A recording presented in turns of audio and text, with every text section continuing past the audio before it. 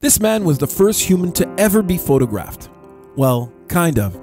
This image, captured in 1838 by Louis Daguerre, features a man standing still getting his shoe shined in the streets of Paris. Although the street is teeming with people walking back and forth, this camera needed 10 minutes to expose. Therefore, only still objects could appear in the shot. So since the man had to stand still to get his shoe shined, he is immortalized. What do you think the man was thinking? What were all the other invisible people in the photo doing? Share your thoughts and comments.